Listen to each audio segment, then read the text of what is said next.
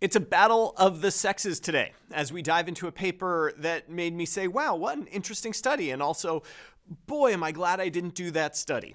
And that's because studies like this are always somewhat fraught. They say something about medicine, but also something about society. And that makes this, well, a bit precarious. But that's never stopped us before. So let's go ahead and try to answer the question, do women make better doctors than men?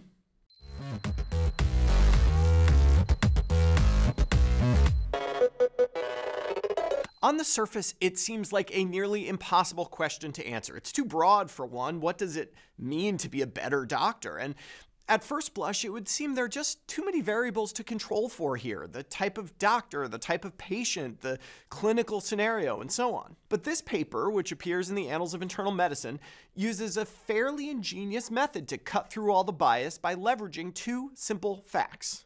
First, a lot of hospital medicine is conducted by hospitalists these days.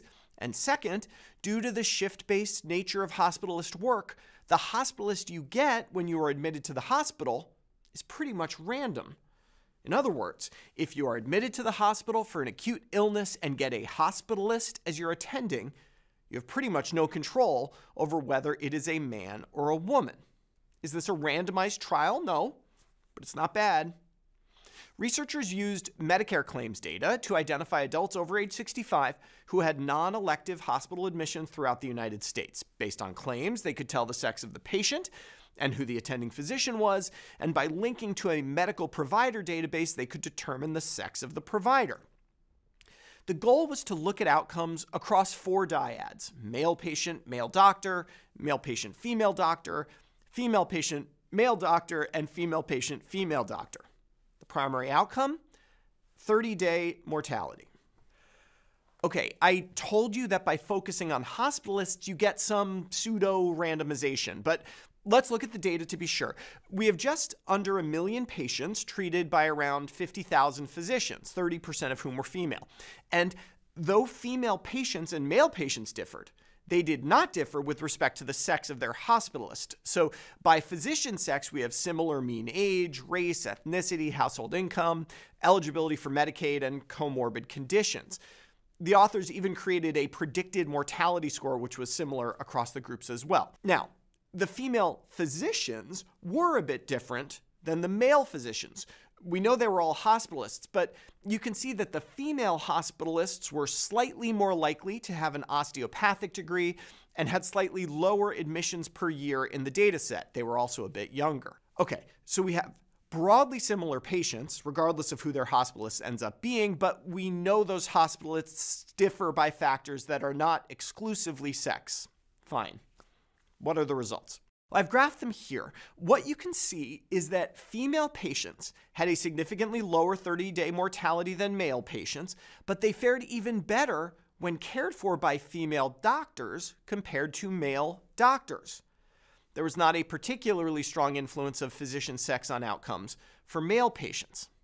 The secondary outcome, 30-day hospital readmission, showed a similar trend.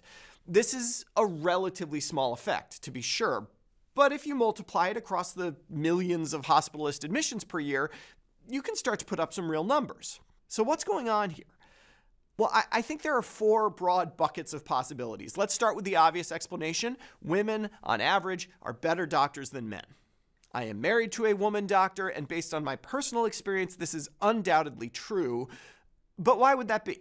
The authors cite data that suggests that female physicians are less likely to dismiss patient concerns than male physicians, and particularly they are less likely to dismiss the concerns of female patients, perhaps leading to fewer missed diagnoses.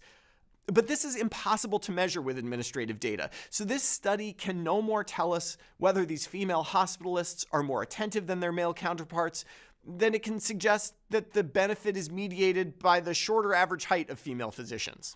Perhaps the key is being closer to the patient.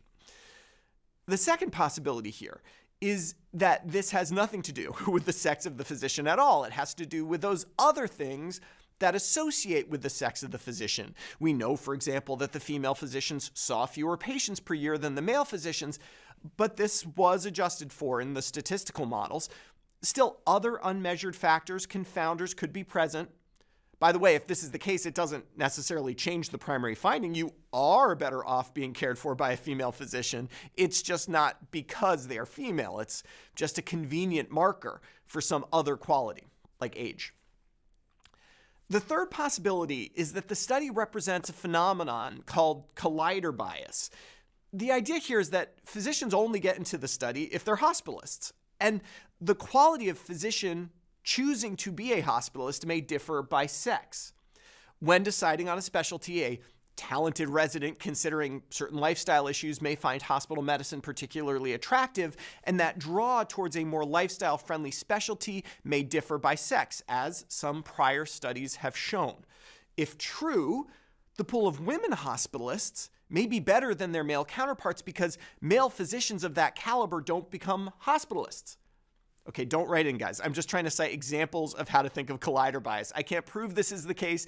And in fact, the authors do a sensitivity analysis of all physicians, not just hospitalists, and show the same thing. So this is probably not true, but epidemiology is fun, right? And the fourth possibility. This is nothing. The effect size is incredibly small and just on the border of statistical significance. Especially when you're working with very large data sets like this, you've got to be really careful about over-interpreting statistically significant findings that are nevertheless of small magnitude. Regardless, it's an interesting study, one that made me think and, of course, worry a bit about how I would present it to all of you. Forgive me if I've been indelicate in handling the complex issues of sex, gender, and society here, but I'm not sure what you expect. After all, I'm only a male doctor. For Medscape, I'm Perry Wilson.